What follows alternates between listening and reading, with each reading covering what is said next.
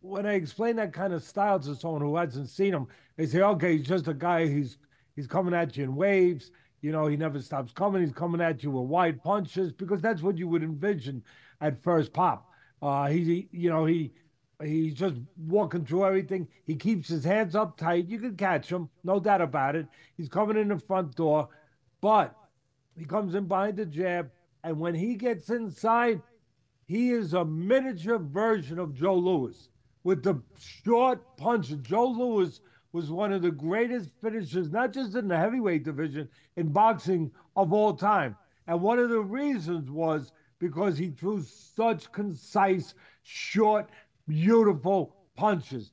Matias does that. He throws beautiful, short, and nothing's got fat. He don't have to go to the butcher like a lot of these fighters do and get some fat cut off. No, he is lean and mean.